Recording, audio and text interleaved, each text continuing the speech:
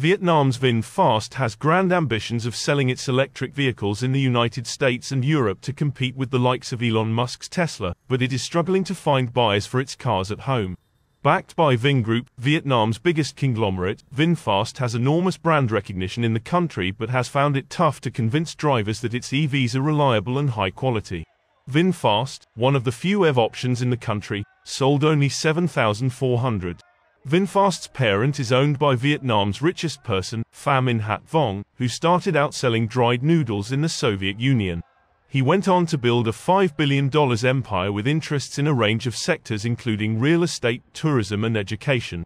In the first half of 2023, there were 11,000 purchases, but more than half went to a taxi company owned by its parent Vingroup.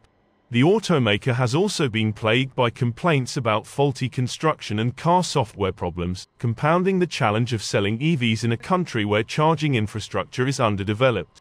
VinFast shares have experienced wild fluctuations since debuting on the Nasdaq in August. It soared to a market value bigger than auto titans Ford and General Motors before lurching down.